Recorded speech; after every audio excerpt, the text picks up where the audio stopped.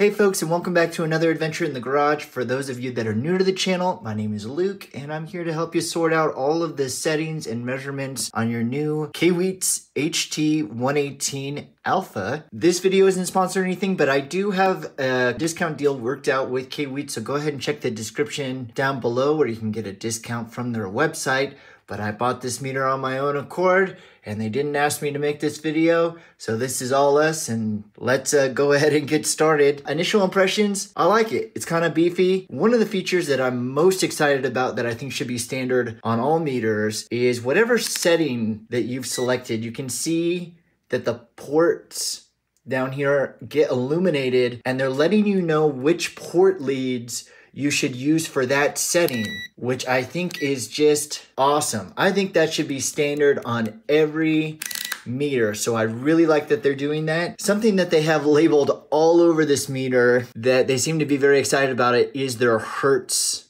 display on basically every setting that they can get it on. And that seems to be common with this company, is they're working out kind of a two display kind of setup here where you can have Hertz and your measurement at the same time. So that's kind of an interesting feature that I've seen on some of their other stuff. Can take some getting used to, but that HZ is just Hertz, or think about frequency. We have our function button that'll let us go ahead and cycle through. And then here on the left-hand side, it'll let us know AC, DC, or here on our resistance continuity diode, we can hit the function button, defaults to resistance, and then we can cycle through.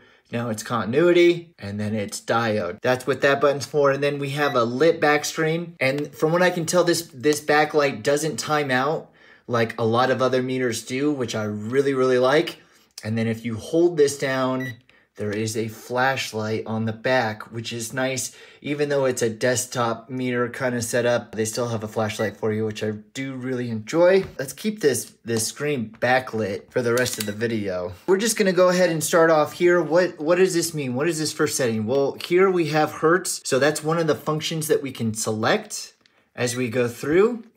We can see AC and Hertz up there as we cycle through the two different functions of this one setting. It is an auto-ranging meter, which is also a very nice function. And yeah, and this setting's gonna be your run-of-the-mill taking DC voltage measurements, such as a battery. You can just go ahead, red to plus and black to minus because it's DC voltage. And we got just over 1.5 volts there, that's great. And then we can go ahead and hit our function. That'll take us to AC measurements, which is like the power that comes out of your wall. I've got a little AC power source here that we can take a measurement with. Now, it's not gonna matter which way for AC that you use your leads. You can use red on hot or red on neutral. I always like to just use best practice and keep red on hot. So this is great. We have not only our voltage display for our AC measurement, but also our frequency as well. So we're showing that my alternating current source is at 60 Hertz and it's at 12 volts. So that's pretty nice that they do that when you get into more advanced stuff with motors and stuff like that, or variable frequency type stuff, that can be really handy. Next setting up, the M, the lowercase m as in Mike, is for millivolt. I don't have any good millivolt AC sources, but I do have a millivolt DC source for you. We could just use these leads. Let me output we'll do 50 millivolts. See what that comes back with. So we're in our millivolt setting for DC. And let's see, it should have reminded us what port leads. Yeah, it blinks like that. So your black one will always be in COM. It's your red lead that's gonna hop around, and they have that labeled red for you as a good reminder. Have that lit up. That is a nice big bright display, which is really nice. Okay, it's saying 33 millivolts, and I'm outputting 50. Next, we have our dedicated Hertz and duty cycle function, which Hertz and duty cycle are two different measurements. This little meter outputs a square wave. There was a note in here that I did read for this setting, no more than 10 volts AC or DC. And so what we can do is take a measurement. So what this is saying is it's saying, okay, it's reading 47 Hertz. So now Hertz is on the bottom. And then this percentage sign is duty cycle. What we're reading is like a square wave pulse, and the power is turning on and off. And frequency is how many times per second it turns off. And then duty cycle is the amount of time that that power source is on versus off. So if it's at 50% duty cycle, it's 50% on, 50% off, and then it's saying 47. So it's turning on and off 47 times per second. So hope that makes sense for you. Okay, now on to something a little bit more exciting. We have our ohms, continuity, and diode setting. It's going to default to ohms, to resistance. We've got some resistors here. Now, I just use resistors in my videos to try to make it simple for everybody, but you can read resistance on basically anything that has an electrical load. So I'm reading different resistive values here, and we can see too it's auto-ranging, so it's saying K ohms. So that means this is 1,000 ohms. Okay, so the unit changes for you, and like here we'll get a capital M. That stands for mega. So think of mega as million. So we have 1 mega ohm. That's 1 million ohms. I've been doing a lot of meter videos lately that are all manual ranging and trying to explain all of that. So to be able to have a auto-ranging meter is nice. Even though I'm using resistors, it doesn't have to be resistors. It could be like this little motor here. This motor will have resistance to it, probably a couple ohms, about 1 ohm it's coming back with, and even last 0.6, okay. But any kind of electrical load is gonna have some kind of resistance and or impedance. Let's cycle through. Next, we should have continuity. That's gonna be that little speaker tone up there in the corner. And what that's just saying is basically we want to make sure that a wire isn't completely cut in half. The meter will emit a tone, and then look at that. It's got that nice bright green light up there at the top for you to let you know there's continuity. And then there'll be like a threshold, right? As long as the resistance of the wire is under a certain threshold, it'll emit a tone. Probably one of the most important settings on your meter, honestly. It's gonna be voltage and continuity. This is what you're gonna be using 99% of the time. But there's plenty of other functions, which are great, and it's also just gonna depend on the type of stuff that you're trying to measure with this. And then next we're gonna have diodes. It's that little symbol there. So I've got 2 examples of diodes, and you're always gonna measure your diodes in 2 directions. And what we're going to be looking for when we measure a diode is voltage drop. That's saying that there's about 580 millivolts of voltage drop across this diode, which means that this diode is good.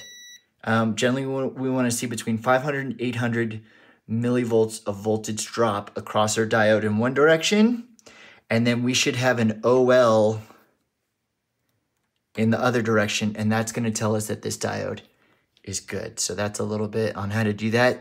I always like to put the meters through the ringer with testing an LED, a light emitting diode. And now we can see that's the forward voltage of this diode. So this is telling me, okay, this LED needs 2.6 volts to light up.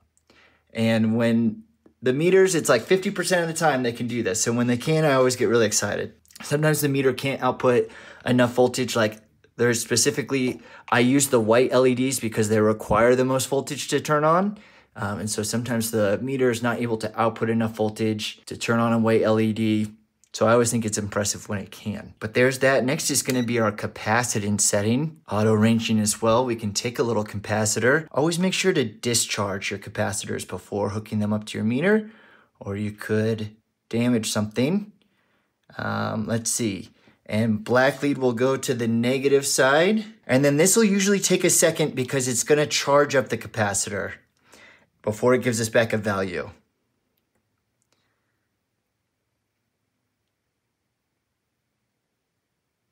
Okay, 644.49 microfarads. And then for that hold button, something that we can do, press that hold button now, it holds the value for us. Don't forget to discharge your capacitor because we just charge it up, right, to measure it. And then we could take a look here on the capacitor and see, where's that? Okay, this capacitor is rated for 680 microfarads. And I think they're usually rated between, for plus or minus 10%. So that's the way that you go ahead and do that. Next, we have our thermocouple setting. So that's what these fancy leads are for that came in your little packet. Different set of leads. And there's a very specific reason why we have a different set of leads. But we can go ahead and go to that. It's gonna let us know, okay, red on this top one, black in the bottom one. And the nice thing about these dual displays that they've been doing is it's gonna output it in Celsius and Fahrenheit for us at the same time. We don't have to cycle back and forth if we're doing a report or we're trying to communicate it to someone else. We just know, okay, it's at 19C or 66F. And then I always look to put my finger on here and make sure that they're working before I do any measurements. Make sure that it's changing in temperature, and it is. So great, because sometimes these test leads, they can go bad. And you always want to be very careful when removing this style. This funky U here, this is microamps, and frequency can also be displayed. If we're doing AC microamps, which is pretty crazy, we'll just be sticking to DC microamps. Again, it's reminding us what ports to use, which I love. That's such a great training tool. Even if you're not brand new, it's still just a great reminder when you change your settings to have a big green light flashing at you. Hey, what are you doing? We're gonna use these resistors as little loads. And for microamps, let's see, on the meter it says on these ports, we can do up to 600 milliamps, and it is fused. So we should be good. I'll just do one, and I'll even limit on my power supply. Microamps is gonna be crazy small, but I love when a meter has a microamp. It's so rare that you'll get a meter that has a microamp measurement setting. We can go ahead and output this. Now your amperage measurements will be made in series as opposed to parallel. So basically what that means is we're gonna use the meter as a jumper wire to complete the circuit. So what we have here is 1200 microamps, or that would be 1 milliamp. So that's a very small measurement. Very cool that it's capable of doing that. And then to have microamps and milliamps, it's letting us know we can stay on this setting. And now our unit of measurement has changed. So we can do the same one that we just did.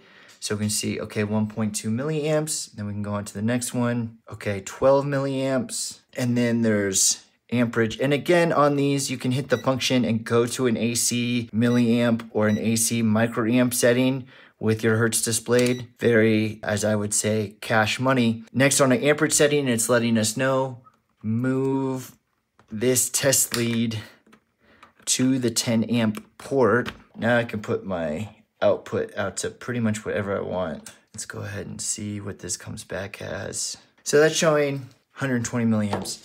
Now that's not very exciting. Let's go ahead and set up some things that are a little bit more exciting to measure to give us a better visual of what I mean by series and completing the circuit. Because if you're just starting out with that stuff, this stuff, that can be a little bit confusing. But we'll use this motor and this light bulb in our example. So you can see kind of what that would look like. These are gonna share a common, and then they'll have their own power port. And then I can just hook this black lead here to the commons. And then my red lead, I'm not gonna hook up directly to any of them. I'm just gonna have it off here to the side. And if this terminal block doesn't make a lot of sense to you, it's just straight across. So this red power will power that terminal, which goes to nothing. This terminal goes to that one, which is the power side. COM feeds COM, so on and so forth. So what I can do is I can take my meter, can put one lead on the power side, and then I can apply power to a load. And then I can measure it. Wow, look at the way it lights up. That's super cool. It's got that amber light up on there. I love that. These guys are so awesome. And then it switches to blue. Great. Wow. God, that's so cool. Okay, and then let's check out the motor. Wow. Okay, so even, let's see, if I don't have the backlight on and I do that, that's a nice little detail. I really, really like that. And then we can see our motor. That's just great. I love little details like that. Okay, so non-contact voltage and live. This is also becoming a lot more common, especially on the Kaiweets brand, but just for any of them. coming down the line. So this is our non-contact voltage. So let's get a voltage going on here, a hot. And this should let us know if something's hot, right? This is basically the equivalent of a hot stick. You probably recognize one of these.